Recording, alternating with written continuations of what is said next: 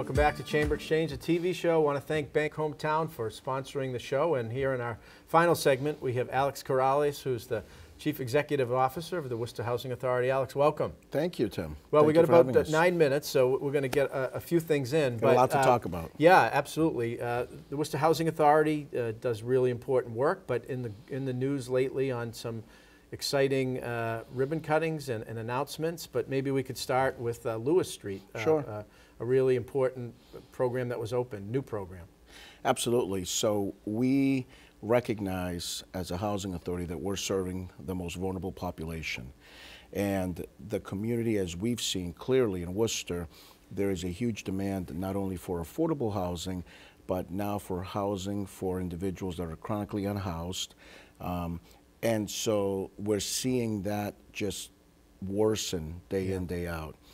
Part of our goal was to come up with some solutions that we can be part of with the community. So we worked with numerous partners from the state level, private, all the way to the city of Worcester, in terms of building 24 units that will be exclusive for folks who are chronically unhoused, with wraparound services over on Lewis Street. And I think that's a key point. So those services are going to allow us on a daily basis to really work with the individuals, create plans and goals for them that are specifically customized for them in an effort to remove them from being chronically unhoused. Right. And then after a couple of years, depending on the individual, they can elect to maybe transfer to a standard public housing apartment, which then opens that unit for the next person. So hopefully it creates a little bit of a feeding system for us to be able to help folks. New, innovative, and important and needed program. Absolutely. But also some big announcements as well that are going to create a fair number of net new units, both affordable and some market rate and home ownership opportunities. And they're going to put people in the construction trades to work for some pretty good projects. But you've got a major project going at Curtis Apartments at Great Brook Valley that has kind of begun, and similarly right behind it at Lakeside. So maybe you could talk about both of those projects a little bit. Sure, and those are another direct response to the need that we have in the community. Our properties are old, right? We've been in the business since 1946, so we have some properties that are 75 years or 65 to 75 years old. They are difficult to manage, maintain, they're costly, and the amenities that were built for the 1950s are not the same amenities that people need in 2023. So what we looked at is, rather than trying to find land in the city, which is really scarce and expensive to try to build on, is we said, what if we take our own land and let's redevelop these properties and then maybe build some more.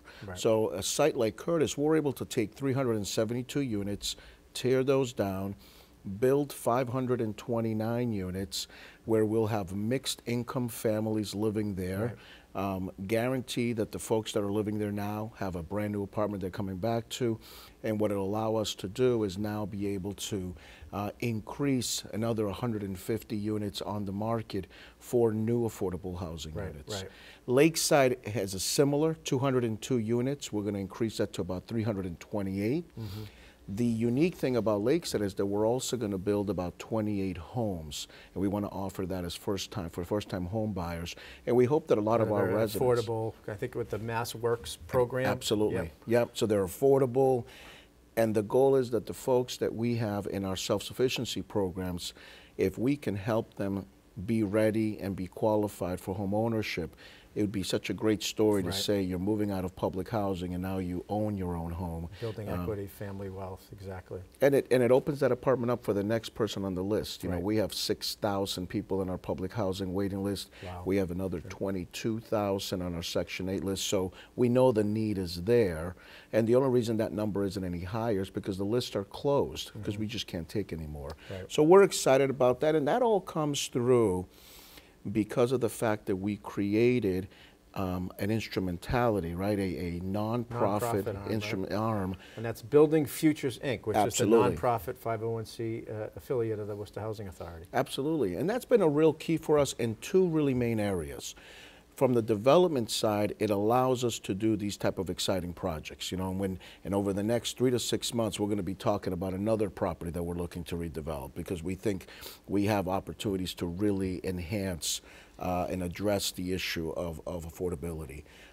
So that's one side of it. The other side of it is we don't receive sufficient funding to be able to help the residents with their needs, i.e., for example, food insecurity has become a major problem with our residents. We have issues with our kids not being able to have after-school programming or summer programming. It could just be during the holidays, being able to help folks out. BFI as a nonprofit allows us to go and apply for grants or receive donations where we're not getting funding for it. We use that as a vehicle to be able to do these exciting things. And we've been able to do it. One of the things that we did during COVID was our elders were stuck in their apartments. They couldn't come out. They were afraid to come out. You know, they were afraid of getting COVID. And during the summer, beautiful days, what we ended up doing is we hired local bands, and they would come to the courtyard, and we'd have all the seats separated 6 to 8 feet, spread out. And we said to the elders, come on down. And we didn't think much of it. And it ended up becoming one of our most successful programs. Now the tenants demanding it every year. And it's become a whole series. And that the power of the arts, once again. And through those donations that we've received, that people believed in it, we're able to expand it and do it. So there's an example. And at the time, support local artists who weren't able to perform in traditional venues. Absolutely. And they just love it because you see the residents, the way that they just come together. A lot of our residents, we're getting to the holiday season. The holiday season is one of the most difficult times for us at the Housing Authority because a lot of our folks live alone.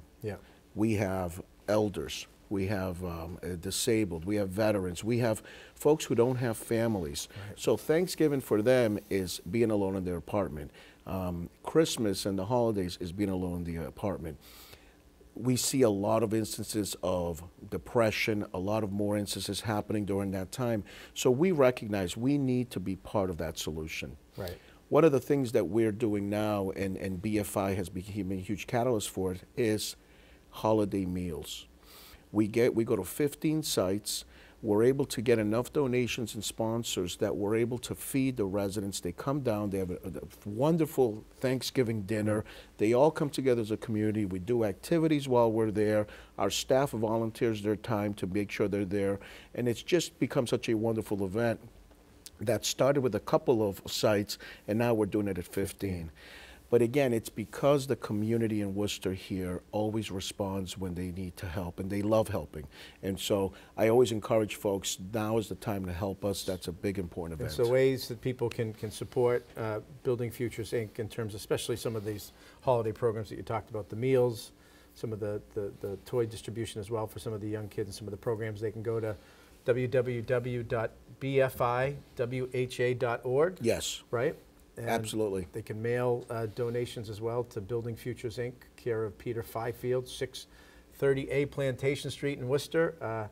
Also, you have a grants and fundraising coordinator as well. Yes, Larissa Swenson. She's an all-star for us. Her job is to be out in the community making connections and applying for grants, and we wouldn't be as successful with the work that we're doing now in terms of all these type of events if we didn't have Larissa on the team, because she is, you know, chasing as much as she can and making those contacts, and that's why it's really, really critical for folks. We try to make it as easy for them to donate, and we are excited, you know, about the toy distribution. We'd love to have you come down, Tim, because I think when you see 400 kids and you get Santa Claus coming in and you have hot cocoa and they're getting all these gifts, just the look on their face, so they can enjoy the Christmas that our kids get to enjoy. It really sets the tone for us, and we hope that folks respond and contribute to us to support these events. Alex, thank you.